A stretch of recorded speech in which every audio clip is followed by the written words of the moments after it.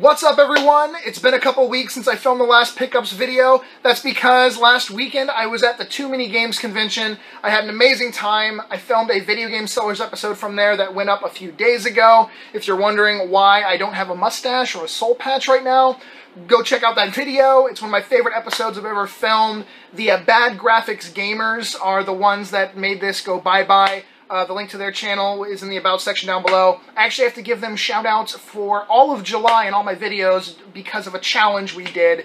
Again, go check out the Video Game Sellers episode to find out what happened. As for the pickups today, I did not go garage sailing. I'll explain that in a second. The half of the stuff I'm going to show you is things I got from the Too Many Games convention. So lots of rare items, lots of stuff from my collection. But I did get some other things this week and some stuff from today. And of course we're going to do the random game giveaway in this video as well, so stay tuned for that. The reason why I didn't go garage sailing, yesterday on Friday, I went and dug through a guy's sheds and a trailer at his house for 4 hours. Spent a little bit of money and got a lot of stuff. That's its whole own video. That is going to be up. That's going to be up this coming Wednesday. So check that out when that goes up. Too much stuff I got there to mix it into this video. But yeah, keep an eye out for that coming up on Wednesday. So that's sort of why I didn't really go garage sailing. I already got so much stuff and spent some money. So I decided to sleep in today and just go to some pawn shops. So first up, we'll just cover what I got today. And that would be this little stack right here. Nothing spectacular, but you always got to pick up, you know, the Wii Sports or Wii Sports Resort games. These are $3 each. I grabbed them at the same store. Actually, the store was doing like 20% off, so whatever the 20% off would have been made them down to $3 a piece. And there was no tax on them. I'm sure there was tax. They always got charged tax, but it worked out to $3 each. Then we got Super Mario Galaxy. I picked that up for $5. Very clean copy. And then Namco Museum Virtual Arcade, also grabbed that for $5 as well. They had a few other games that were just on the border, like in between the $5 and $8 range, but they weren't really quite worth it to pick up for like $7 or $8, and they wouldn't drop them down to $5, so that was the only 360 game I picked up there. Then this stack of DS and one 3DS game. Two really cool things in here. The DS games were $5 each. The one 3DS game was $10 each. This store didn't used to split them like that. They were always around that $5 mark, and sometimes I could get them a little bit lower if I bought a bunch. But I think they've split the pricing now, and all 3DS games are $10. So these are the DS games I got. Rune Factory. We have Harvest Moon DS, The Tale of Two Towns. Harvest Moon DS. Animal Crossing. Oh, almost dropped it. We got Pokemon Soul Silver. Too bad, no outer box, obviously, for that one. And these were the two best ones. This I didn't have for my collection. Digimon World Dusk. And I was very excited to see this little piece of paper in here. And I'm not going to pull it out, but it's a sticker sheet. You can kind of tell if I do this. See the stickers? All the stickers were in there, so I was very stoked about that. Especially to get it $5 to have all the stickers. And then this at $10 still was a super steal. It is Cave Story, but it has its lenticular cover, and this stupid cover makes this game so much more valuable. eBay land, this is like a $60-ish game, maybe a little bit more, $60 to $70, in really good shape. But just crazy that that slipcover can literally over double the price of that game. So again, very happy to find that. Then this was $10. I picked up a Wavebird controller, really good condition, and it came with its receiver. I can never find the receivers with this, with the controller, so I was very happy to grab it. I actually had gotten 4 Wavebird controllers recently, and none of them had the receivers. I guess we'll do the random game giveaway right now. Granted, this is from 2 weeks ago, and I have... he was stuck in there. I have Mr. Tickle and Snaggle Fruits, and actually, you know what? Let's use the Wavebird with this. We're going to stick the receiver for the Wavebird in Snaggle Fruits' crotch, and then Mr. Tickle can hold on to the Wavebird controller, and then we'll just beat the receiver into his crotch. So, here we go. The winner of this week's random game on whatever system they want is... Lady Firefox. Congratulations. Thank you for watching. I didn't want I was trying not to throw the controller across the room. Thank you for watching. Please send me a personal message either here on YouTube or on the Facebook fan page. Let me know your shipping address and what system you want your random game to be selected for, and I'll have that mailed out to you soon. I actually have packages packed up, ready to go out for past winners from a few weeks ago, so don't worry, your games are on the way. Also, hey, guess what? There's a random game contest starting right now. All you have to do is be subscribed, thumbs up this video, and leave a comment down below. Comment can be about whatever you want, but the suggestion this week is from a guy named Steven. Thank you for the suggestion. Has there ever been a game that just kicked your ass so bad you could not get through certain levels? Maybe you couldn't get through like one particular boss or enemy. Maybe you just gave up on the damn game. For me, for some reason, Super Ghouls and Ghosts on the PSP kicked my ass more than any of like the Ghouls and Ghosts or Ghosts and Goblins game ever did before. I don't know why that version was so much harder for me. But there's your suggestion. Again, you don't have to use that. You can say whatever you want in the comment section. Just be subscribed, thumbs up the video, leave a comment down below. You have until 11:59 p.m. Eastern Standard Time on Friday to enter, and the winner is always announced in the following Sunday pickups video. Okay, as for other stuff to show you guys, this is an interesting story. This stack of games right here came from the game wizard himself, Aaron Kosharsky. He had a guy come into his store twice now and just had some amazing things. Stuff for pretty much every system. Saturn and I think Sega CD, Super Nintendo, Nintendo, all different types. He got in yesterday some really cool Sega Master System things. And one of my smallest collections for a home console is for the Master System, so I was very happy to pick up quite a few. We have Fantasy Zone, The Maze, and these are all complete.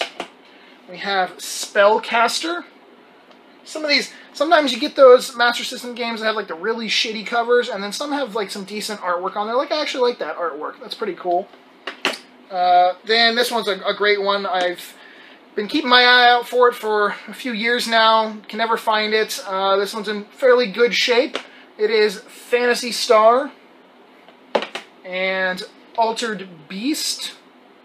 And that's a Genesis game. And then regular Space Harrier, not Space Harrier 3D. And then there was one Genesis game I picked up, Target Earth, another one that I've always come across but never seems to have the manual in there. And then one NES game, Athena. It was just in really, really nice shape, so I grabbed that. And last up, I'm going to pronounce it. I don't know how to pronounce this.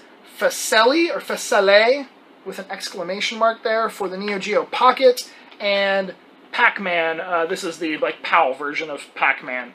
Next is all the stuff that I got from the Too Many Games convention. I'm going to try my best to remember exactly who I got each item from and the deal we did. This came from a guy named Keith, and it is a Turbo Booster Plus. Ever since I got my TurboGrafx 16, I always wanted to have one of these, and I just never did. They're pretty pricey and very hard to come by. We did a trade. I ended up getting this for about half of what it goes for, so thank you very much, Keith. It has a few scratches, and you can kind of see there, scratches and dings on it, but it works. That's all that really matters. Next is a PS1 game that, this game in general was honestly at the top of my list to get for the past couple months. When I did my PlayStation game collection video, I had mentioned that this one was one I was really seeking out. It is Jumping Flash, beautiful long box in really good condition, complete in there as well. This walked up to the booth. I hung out at the Bad Graphics Gamers booth pretty much the whole weekend while I wasn't walking around. And this came up to the booth, and I was like, oh my god, I need that. Well, the guy was very nice. He was trying to work a deal at another booth, like doing a trade. This was originally going to be a part of a trade at another booth. He held off, I guess he kept it out of that trade, brought it back, and I was able to get it from him. I got it for 40 bucks. I do not remember his name, but thank you very much, man. These next few games came from Joe Ross. He was doing some consignment deals where he was selling other people's stuff at his booth, and these are some heavy hitters. First up, The Space Adventure, and this actually came from Chris Minogue, and Chris had quite a few things for sale at Joe's booth.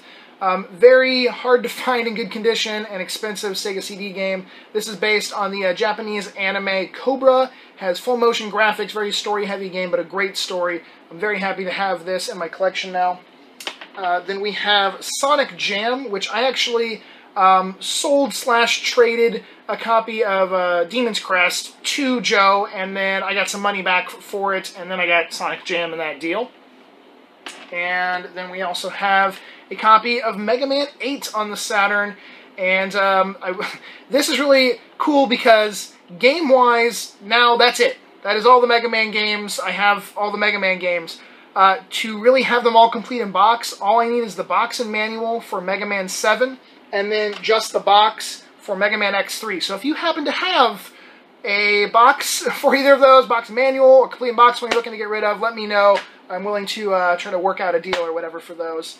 Forgot to mention, when I went to Too Many Games, I took a small amount of cash and a bin full of harder to find, like, complete in box titles, and my goal was to spend the least amount of cash I possibly could, and I actually was going to leave the convention with more cash than I came, and all of the games I brought were gone, and then all, like, new games for myself was in that box. But at the last moment, I ended up spending almost $200 on a really clean copy of Harvest Moon. Just another game that I was tired of having it on my want list for so long, and this game just keeps sneaking up higher and higher in price. It's going for now, like, $230, $40, $50 sometimes, so I was like, screw it, and you know, before it goes into the $300 or $400 range, I went ahead and grabbed that. So that was the only thing I really truly just spent cash on at the convention.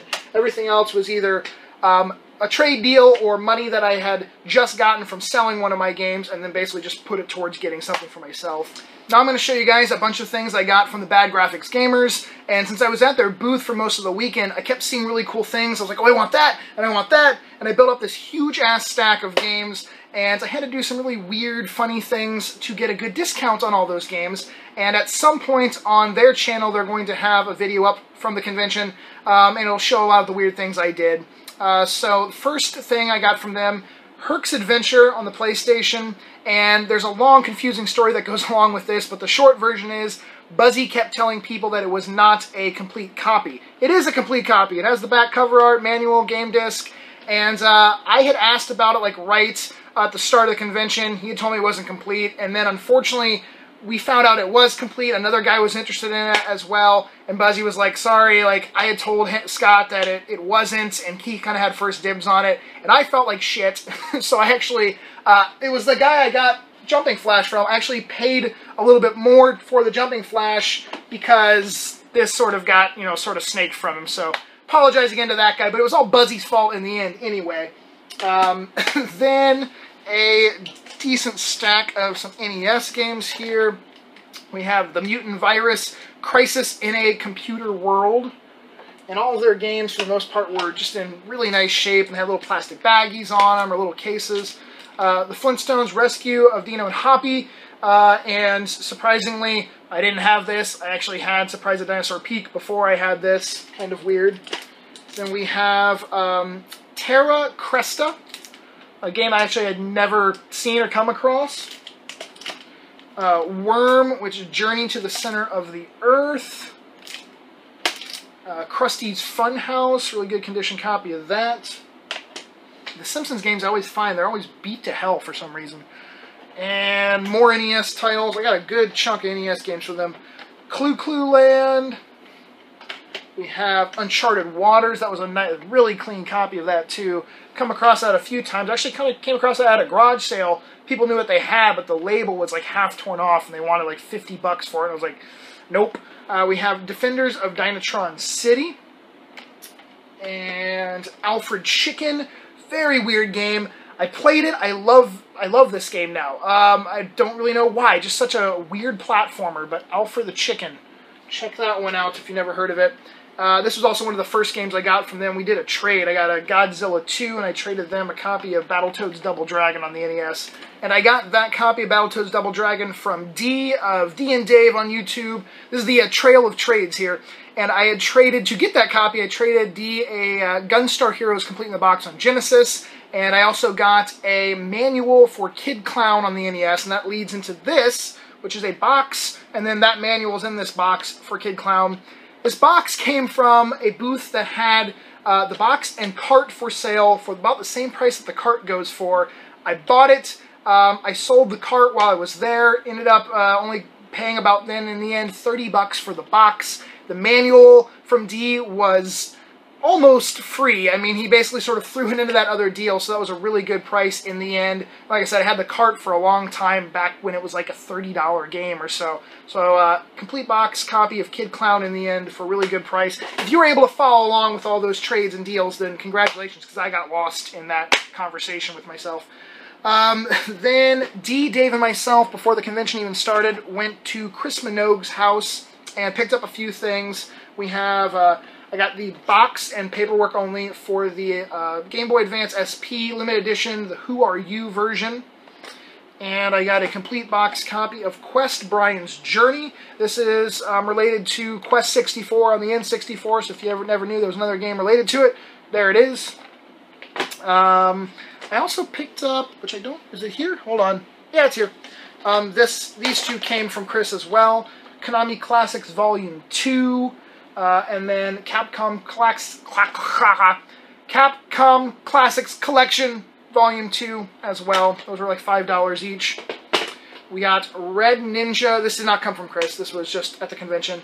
Red Ninja in End of Honor. And I was always surprised that I can never find this game. It's not expensive, but I've looked at many game stores, game hunting out in the wild and everything. I've never come across it, and I've had my eye out for it for a while. And it has like booby right on the cover. They did not try to hide that at all. It's just whipped out there.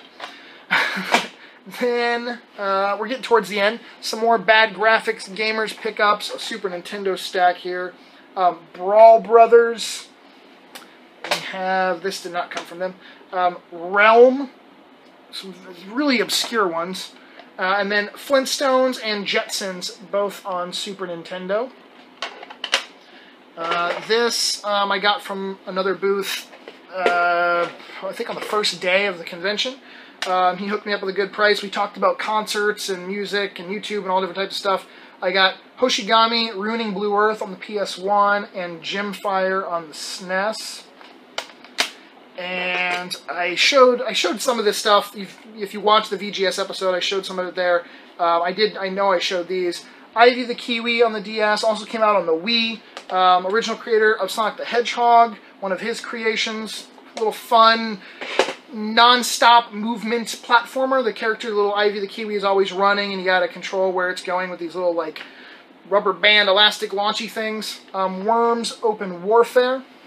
And a fucking weird game, but looks so cool.